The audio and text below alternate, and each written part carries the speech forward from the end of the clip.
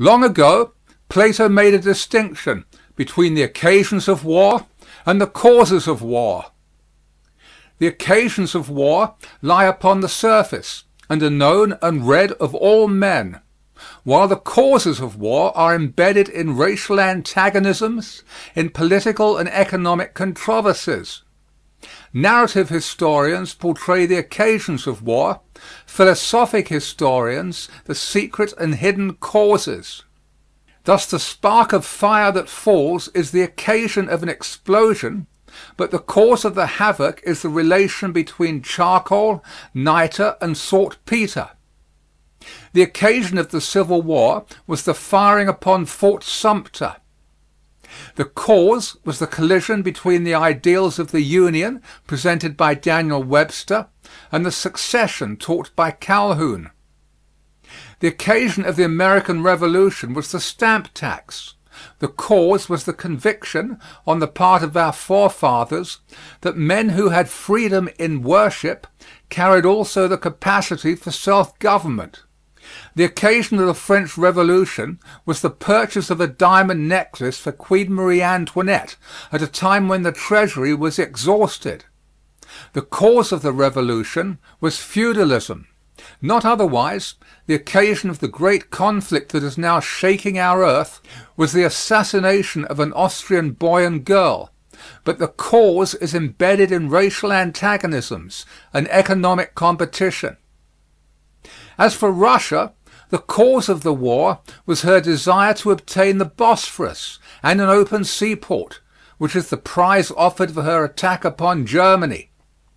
As for Austria, the cause of the war is her fear of the growing power of the Balkan states and the progressive slicing away of her territory. As for France, the cause of the war is the instinct of self-preservation that resists an invading host. As for Germany, the cause is her deep-seated conviction that every country has a moral right to the mouth of its greatest river. Unable to compete with England by roundabout sea routes and a Kiel canal, she wants to use the route that nature digged for her through the mouth of the Rhine. As for England, the motherland is fighting to recover her sense of security.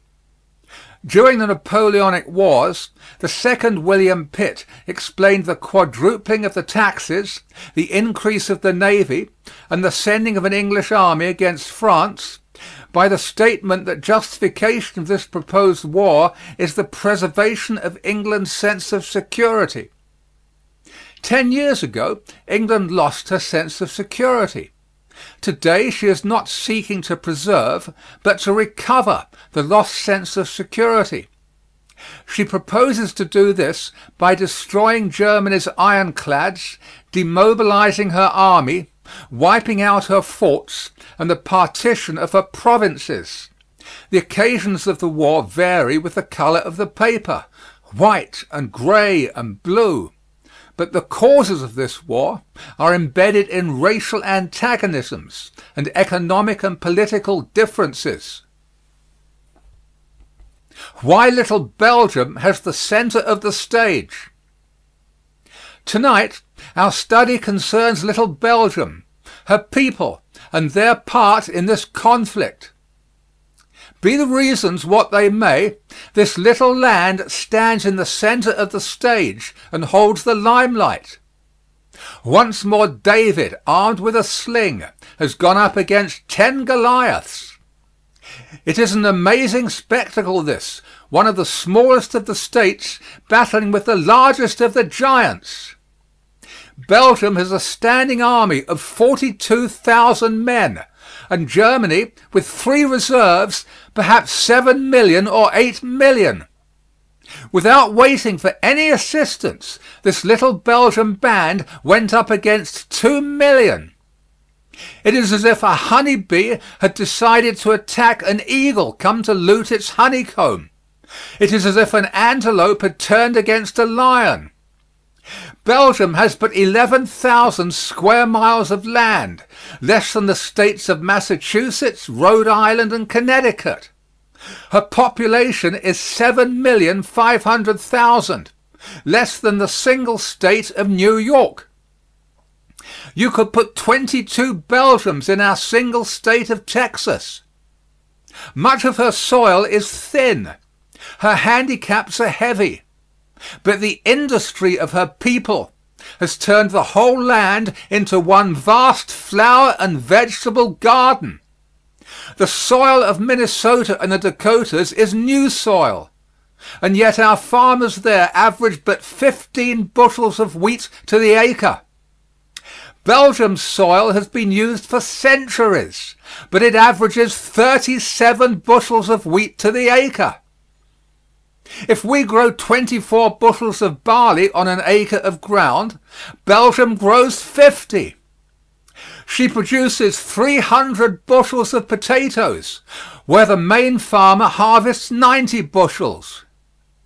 Belgium's average population per square mile has risen to 645 people.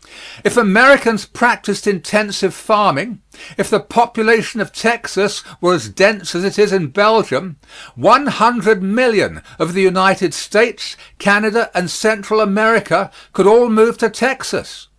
While if our entire country was as densely populated as Belgium's, everybody in the world could live comfortably within the limits of our country. The life of the people.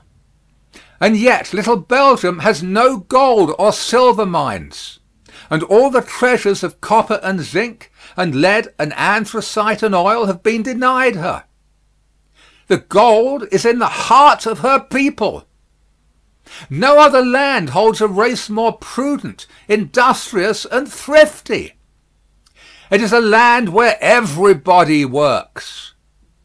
In the winter, when the sun does not shine until 7:30, the Belgian cottages have lights in their windows at 5, and the people are ready for an 11-hour day. As a rule, all children work after 12 years of age. The exquisite pointed lace that has made Belgium famous is wrought by women who fulfill the tasks of the household fulfilled by American women, and then begins their task upon the exquisite lace that have sent their name and fame throughout the world. Their wages are low, their work hard, but their life is so peaceful and prosperous that few Belgians ever emigrate to foreign countries. Of late they have made their education compulsory, their schools free. It is doubtful whether any other country has made a greater success of their system of transportation. You will pay 50 cents to journey some 20-odd miles out to Roslyn on our Long Island Railroad. But in Belgium, a commuter journeys 20 miles into the factory and back again every night and makes the 6 double daily journeys at an entire cost of 37½ cents per week, less than the amount that you pay for the journey one way for a like distance in this country. Out of this has come Belgium's prosperity. She has the money to buy goods from other countries, and she has the property to export to foreign lands. Last year, the United States, with its 100 millions of people, imported less than $2,000 million and exported $2,500 million. If our people had been as prosperous per capita as Belgium, we would have purchased from other countries $12,000 million worth of goods and exported $10,000 million. So largely have we been dependent upon Belgium that many of the engines used in digging the Panama Canal came from the Cockerell works that produce 2,000 of these engines every year in Liège. It is often said that the Belgians have the best courts in existence. The Supreme Court of Little Belgium has but one justice. Without waiting for an appeal, just as soon as the decision has been reached by a lower court, while the matters are still fresh in mind and all the witnesses and facts readily obtainable, This supreme justice reviews all the objections raised on either side, and without a motion from anyone passes on the decision of the inferior court. On the other hand, the lower courts are open to an immediate settlement of disputes between the wage earners, and newsboys and fishermen are almost daily seen going to the judge for a decision regarding a dispute over 5 or 10 cents. When the judge has cross-questioned both sides, without the presence of attorneys or the necessity of serving a process or raising $1.25, as here, the poorest of the poor have their wrongs righted. It is said that not one decision out of 100 is appealed, thus calling for the existence of an attorney.